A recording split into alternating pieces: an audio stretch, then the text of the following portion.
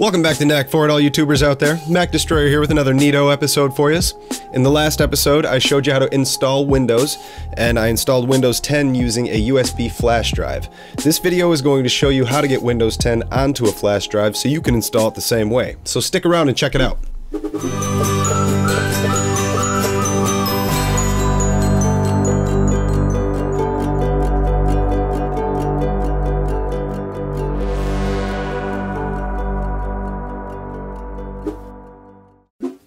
This video is all about getting Windows 10 onto a USB flash drive.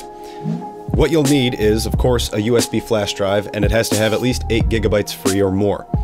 So if you have yours, let's get started. Once upon a time, we used these floppy disks to install software. Those faded and they turned into slightly smaller, harder disks. Then came the CD, or compact disc. And those worked great for a while, but again, time has done what it does, and it's begun to fade away the CD days. With much cheaper and reusable flash media, it's likely that we'll see these dull ninja stars fade away altogether very soon. That being said, we're in a new era of software as well.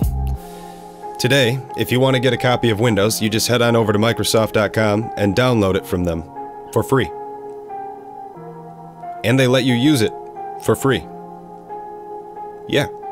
Now, if you want to unlock the full features of Windows, of course you'll have to purchase a CD key and activate Windows that way, but they do give you the option to pretty much use all of Windows 10 free of charge. The only thing you can't do is change some of the personalization settings and some of the security settings, which I'm not that fond of, but they've got to get something out of you. So to begin this process of getting Windows 10 onto a USB, you'll want to head on over to Google and type in Media Creation Tool. Click that first link that says Download Windows 10 Disk Image. Click on the Download Tool Now button. Or you can just click the link that I put into the description in case you don't want to head over there yourself. When the download completes, go ahead and open it. And then make sure you plug in your USB drive to your computer. When the software opens up to the license terms and agreements, click on Accept. On the next screen, you'll want to choose the Create Installation Media for another PC option, and then click Next. Now choose the language and version of Windows you would like to install, and click Next. Now select the USB flash drive, and click Next. If you're stuck in the past or you just have no other options, you can also choose to burn this to a DVD to be installed that way as well. Now select the USB drive that you're using, and click Next. And here we patiently wait for Windows to do what it does and install it to the USB drive. When it finishes, it will tell you your USB flash drive is ready.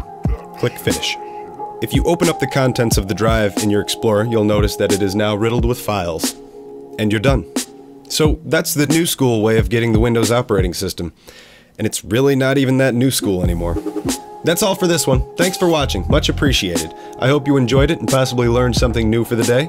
Go ahead and leave me any comments, questions, concerns, or recommendations for future episodes in the comments section below. Hit the like button if you liked it. Hit the dislike button if you didn't. Subscribe to the channel to keep on learning. And thanks again for watching. Have a good one.